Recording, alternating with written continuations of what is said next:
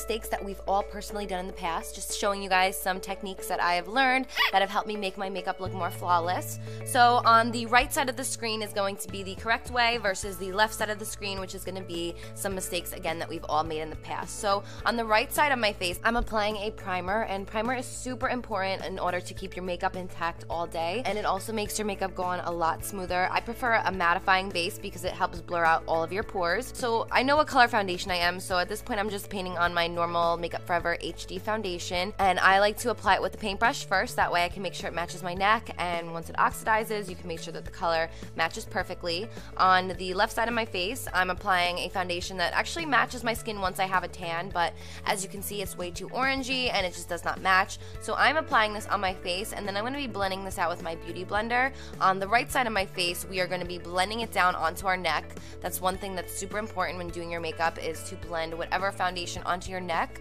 so it all blends evenly and it all matches your chest and it doesn't look like you're wearing a mask.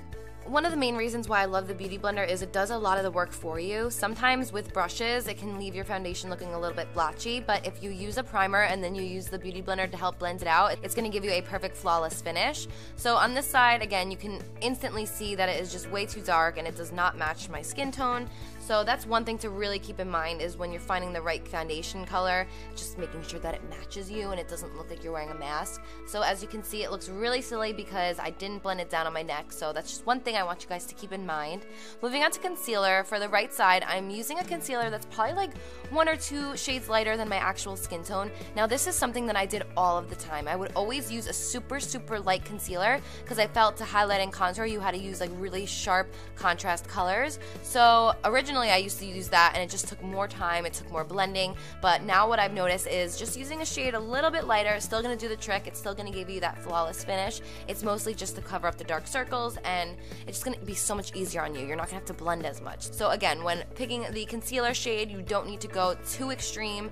Also on the wrong/left side of my face, you can see I am just applying this concealer right under my eyes. If you do it in a downwards triangle, it's going to help really bring that part of your face forward, making you appear more awake and just giving you more brightness to your face, which I think is the goal when people are applying concealer. You want it to really wake you up. So if you're applying it just underneath your eyes like that, you're going to see the line and it's just not going to look cute. Another thing you have to remember to do is to set your concealer, that way it doesn't slide all over the place. This is another trick that I wanted to recommend for you guys. I like to apply it right underneath my eyes and also under my cheekbone. So moving on to brows, I am using my Brow Bar to Go on the right side of my face. This is my favorite one. It's very natural and it keeps the brows looking just a little darker but very natural. And for the wrong side or the left side, I'm using the Anastasia pomade, which is a really great product if you use it correctly, but it's so easy to take things a little overboard with the pomade. That's why I stopped using it, because I noticed that my eyebrows were looking a little bit too fake. I think the goal with makeup is to make it look as natural as possible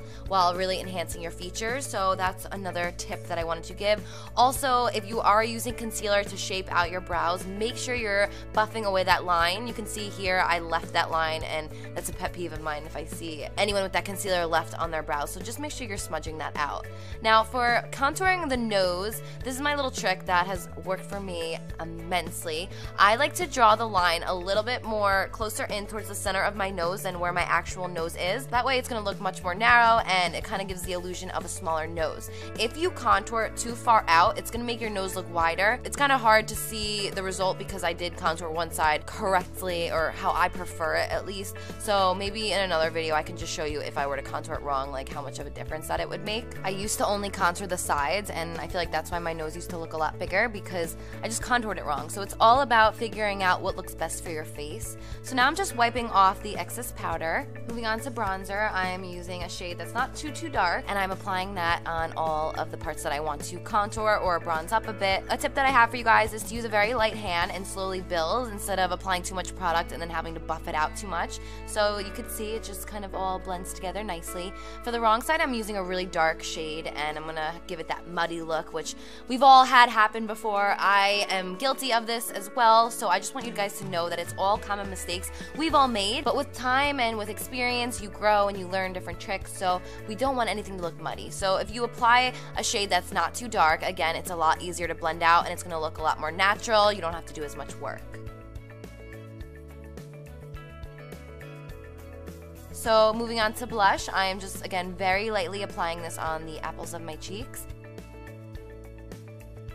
And then on the left side, I'm applying just way too much blush, just giving it a nice clown look, you know. Again, this is a very dramatic interpretation, but you guys get the point.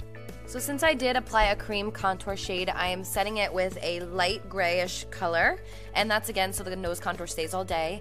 And on the left side, I am using the darkest shade, and I am really enhancing the side part of my nose, which again is going to help make your nose look wider. So it's all about just figuring out what shape you want to make your nose with the contour and then going from there. And another thing that you guys want to remember to do is if you are contouring your nose, you want to drag that into your crease so it all flows nicely and it doesn't look choppy. So for this video, I really wanted to focus on the face, so I'm just going to do like a dramatic random eye look. I'm just going to do a normal eyeliner, and then I'm going to do a crazy extended line on this side so you can just see how eyeliner can really help shape your eyes. The way that I did it on the right side, it's going to help really open up my eyes and make them look bigger and just really sultry, as opposed to the left side that's going to kind of close up my eye. And yeah, so the eyes don't really pay much attention to. We wanted to really focus on the face for this video.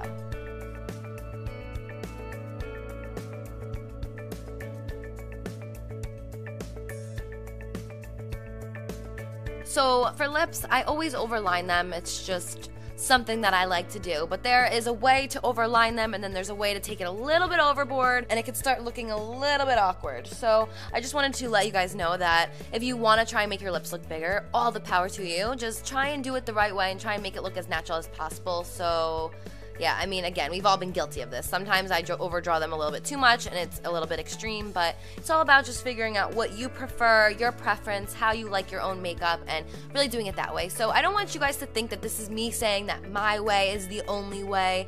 I am not telling you that everything I'm doing is the correct way. It's just different tricks that I've learned that I personally feel have helped make my makeup look more flawless, more natural, and yeah. So for the highlighter, you could see sometimes we go a little overboard, and you don't need too much. The key is, again, to keep it looking natural and keep it looking simple and just really enhancing your own features. So here you can see the left side, which is looking super crazy, versus the right side, which I think looks pulled together nicely. So I hope you guys enjoyed this video. I hope you learned something new.